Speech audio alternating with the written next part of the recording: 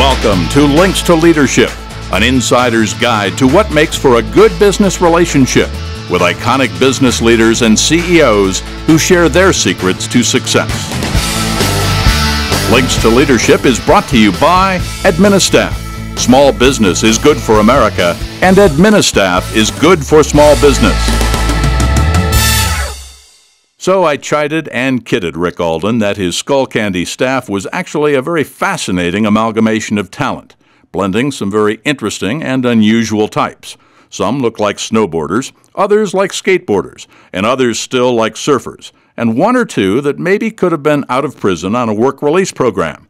So how did this most interesting and successful CEO acquire his staff, and what characteristics does and did he look for? Okay, you want to know how shallow we get around here? Yeah. If they show up with their shirt tucked in, they're probably not going to get the job. If they show up in a suit or with a tie, they're probably not going to get past reception. We don't care where they flew them in from. So, but we're probably not out recruiting the kind of guy that would tuck his shirt in. We're not recruiting the kind of guy.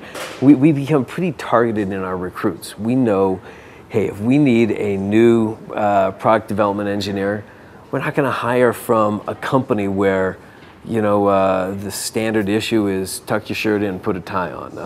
There's not somebody that would understand the brand that we're developing here. It's easy now, right, with the numbers you're doing, to hire the best people. What was it like back then to find the best people on a budget, and what advice would you give to young entrepreneurs in the same boat? It's a great question. Early on, we didn't always say hire the very best guy. It was, in the early days, it was hire the best guy that we could afford.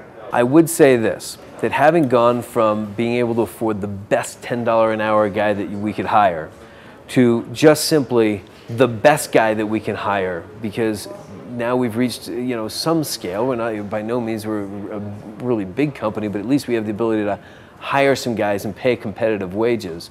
I would say this, very seldom do we overpay for a guy.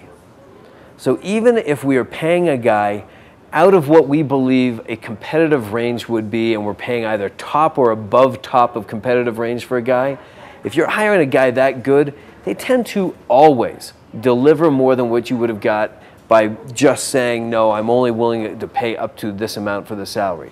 So your question was, what advice would I give? Take a risk on people. Overpay for a guy that you didn't think that you could afford, but a guy that has really performed in that position for somebody else that you respect, prior. Someone that really brings that level of experience. Because it's very rare, I find, that you overpay for a guy. And here's a piece of clarity, real clarity. We use this phrase around here, hire slow, fire fast. So you make sure that you have really vetted the process. You've seen all the candidates. You don't hire the first guy that shows up. You don't hire your buddy's buddy. You go out and you spend time to find the best guy. Overpay for that guy if he's the best guy.